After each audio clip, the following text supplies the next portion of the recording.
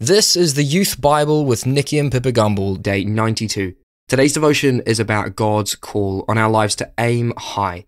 But what does it mean for a Christian to aim for perfection? And there's a big difference between aiming for perfection and being a perfectionist. But when God calls us to be perfect, to aim for perfection, He doesn't mean we need to be flawless. He just means that He wants us to strive towards the wonderful future He promises us in Jesus. A future filled with joy, love, and the Holy Spirit. So, how do we aim for perfection while steering away from the dangers of perfectionism? The Chelsea Flower Show may well be the most famous flower show in the world. It attracts visitors from all continents.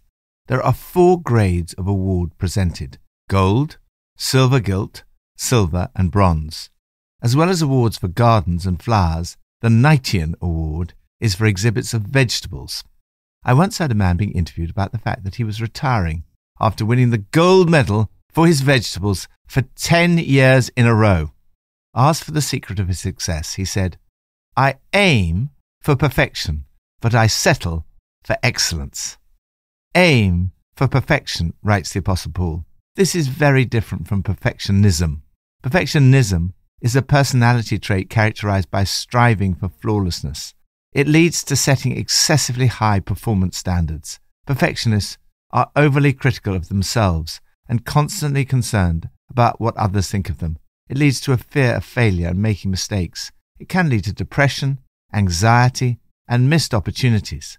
God's people have always been called to aim high while avoiding the dangers of perfectionism. God gave to His people in the Old Testament a wonderful vision of their potential inheritance. It's all yours in Christ Jesus. From Proverbs 8. The Lord brought me forth as the first of His works, before His deeds of old. I was formed long ages ago, at the very beginning, when the world came to be. I was there when He set the heavens in place, and when He marked out the foundations of the earth. Then I was constantly at His side. I was filled with delight day after day, rejoicing always in His presence, rejoicing in His whole world, and delighting in the human race. Aim to be full of joy. Jesus wants you to be full of joy. He wants you to experience complete joy. He said, "I've told you this so that my joy may be in you and your joy may be complete." The description of personified wisdom in today's passage is echoed in the way the New Testament talks about Jesus. Jesus was with God in the beginning. Wisdom is seen to be full of joy. Day after day I was there with my joyful applause, always enjoying His company, delighted with the world of things and creatures, happily celebrating the human family. This joy is overflowing, filled with delight. It's constant day after day. Where does this joy come from? First, it comes from God's presence, in His presence. Second, it comes from relationships with other people, the human family. Third, it comes from God's creation, world of things and creatures. God has given us all good things richly to enjoy. It is all yours in Christ Jesus. The joy that Jesus experienced in His relationship with God the Father strengthened Him in His life on earth. Fix your eyes on Jesus, who for the joy set before Him endured the cross.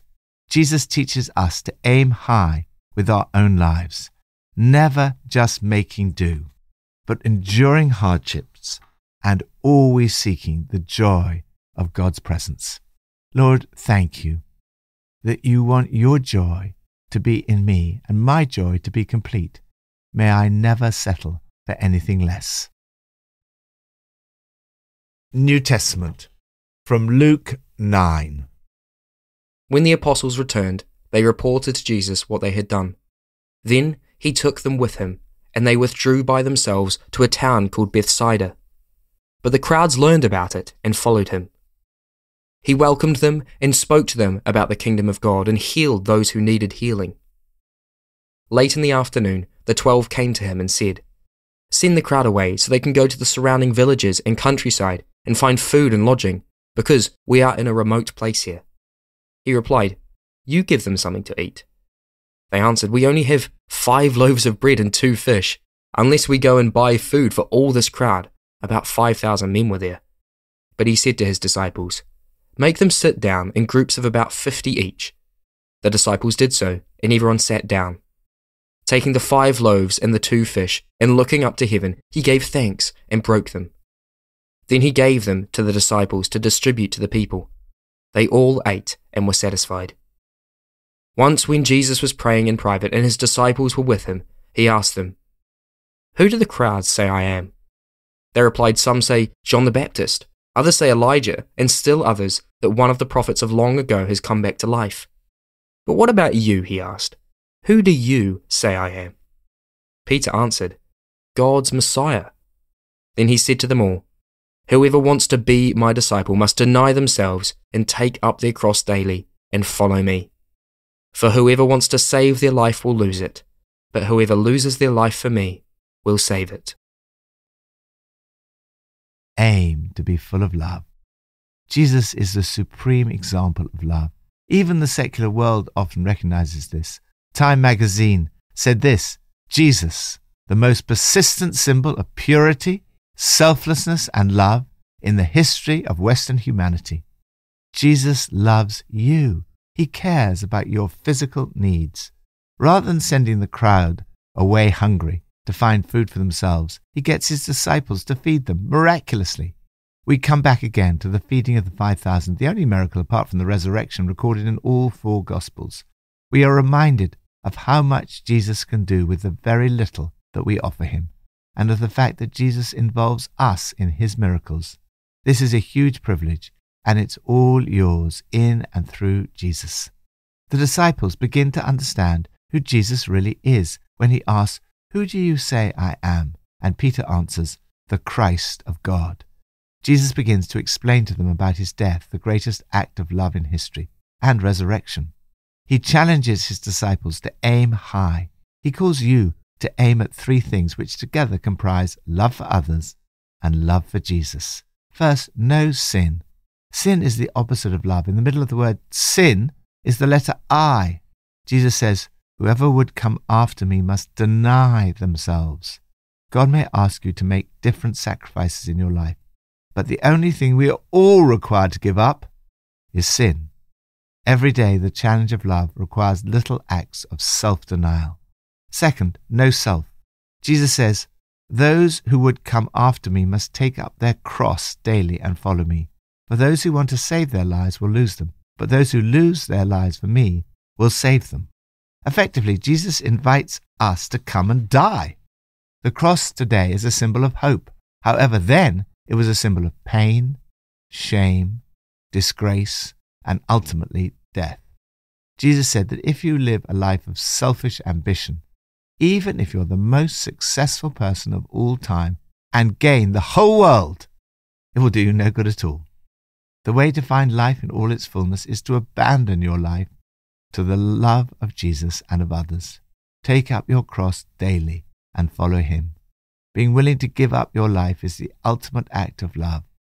This is the example that Jesus set first. He calls you and me to follow his example. Cleave steadfastly to me. Conform wholly to my example in living, and if need be, in dying. Third, no secrecy. Jesus says, "All who are ashamed of me and my words, the Son of Man will be ashamed of them when he comes in his glory and in the glory of the Father and of the holy angels." If you love Jesus, don't be ashamed of him. Sometimes even taking his name on our lips is a challenge. Don't be ashamed of his teaching, his words. If you want Jesus to be proud of you, you must be proud of him. If you love people, you will want everyone to know about Jesus. Speaking for myself, I know how often I fall short in these areas, but the fact that our lives fall very far short of perfection should not stop us aiming high. Lord, help me to aim high. Help me today to deny myself, take up my cross and follow you. May I never be ashamed of you or your words, but rather boldly declare the good news of your death and resurrection for us. Old Testament, from Numbers 33 to 34. Take possession of the land and settle in it, for I have given you the land to possess. The Lord said to Moses, These are the names of the men who are to assign the land for you as an inheritance: Eleazar the priest and Joshua son of Nun. And appoint one leader from each tribe to help assign the land. Aim to be full of the Spirit. You have an amazing inheritance. It's all yours in Jesus. This passage describes the inheritance that God assigned to his people. Although they set out boldly, they'd wandered around in the desert for 40 years. They never fully enjoyed their inheritance.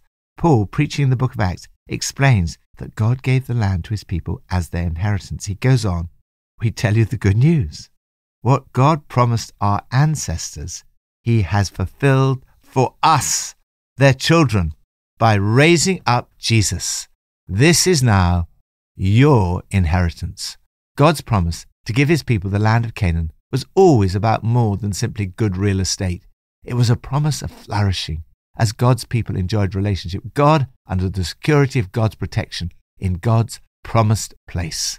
This points forward to the New Testament concept of the kingdom of God, the sphere of God's presence and rule. It is this that is fulfilled in Jesus, and it is yours now. In Christ, your inheritance is the promised eternal inheritance. It's an inheritance that can never perish, spoil, or fade, kept in heaven for you. Not only do you have this inheritance to look forward to in the future, but you can experience something of this inheritance right now. Having believed, you were marked in him with a seal, the promised Holy Spirit, who is a deposit guaranteeing our inheritance. The Greek word for deposit, arabon, is a word that means down payment. In other words, you experience here and now a foretaste of that inheritance through the Holy Spirit. As you live in the Spirit, your life will be changed to produce the fruit of love, joy, peace, patience, kindness, goodness, faithfulness, gentleness, and self-control. Don't settle for second best. Aim to be full of the Holy Spirit. Receive your inheritance. Lord, help us in the Spirit to be ruthless with sin, so that we do not allow anything to become barbs in our eyes and thorns in our sides. Help me to aim high, to receive my inheritance and be filled with the Holy Spirit. Pippa adds, in Luke 9 verse 12, it says that the disciples said to Jesus, "Send the crowds away so that they can go to the surrounding villages and countryside to find food and lodgings." Jesus said, "You give them something to eat." It has been a hard few years, a global pandemic, followed by war in Ukraine. I don't feel I have much to give to anyone from my spiritual and emotional tank. But I love how Jesus uses the disciples to provide for everyone, even without them realizing what was happening. Let's pray. Lord Jesus, thank you that you make me perfect through your sacrifice on the cross.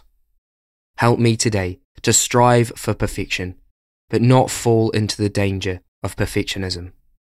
Fill me up today. Come, Holy Spirit.